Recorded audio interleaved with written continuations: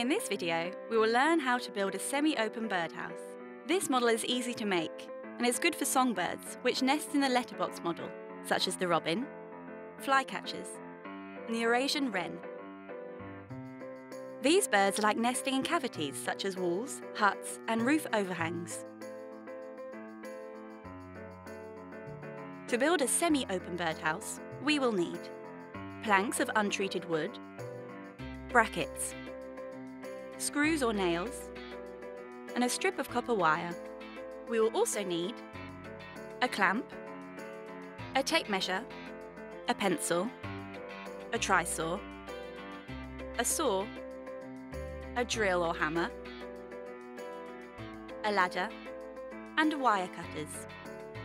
In this example, we'll build a birdhouse 23 centimetres wide, 20 centimetres high, and 12 centimetres deep.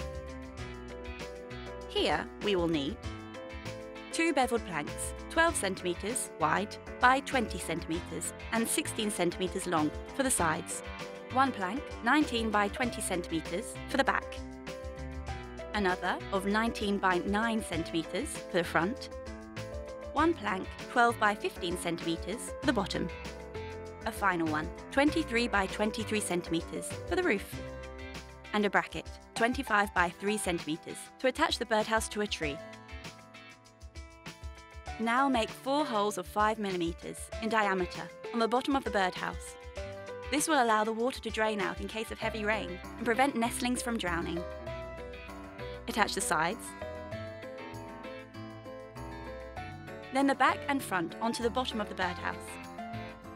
If your wood is dense, pre-drill the holes to avoid splitting it. Now screw on the roof.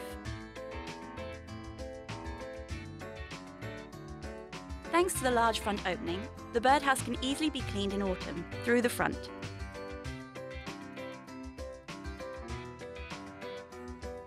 Place the bracket in the middle of the back panel. This will make it easier to hang.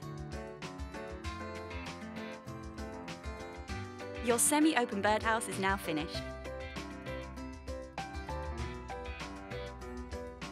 If you wish to protect the wood, use ecological and natural products such as linseed oil or warmed beeswax, which you can apply with a brush, but only to the outside of the birdhouse. Apply in the direction of the wood fibres for better absorption, avoiding putting any inside the entrance hole. The only thing left to do is to install it as soon as winter comes, about 2 metres off the ground on a tree or under the roof of an inner courtyard. Use a ladder and wrap a length of copper wire around the tree trunk and the birdhouse. This way you will avoid damaging the tree with nails. Align the entrance hole south or southeast, but never north or west, due to strong winds, rain and cold.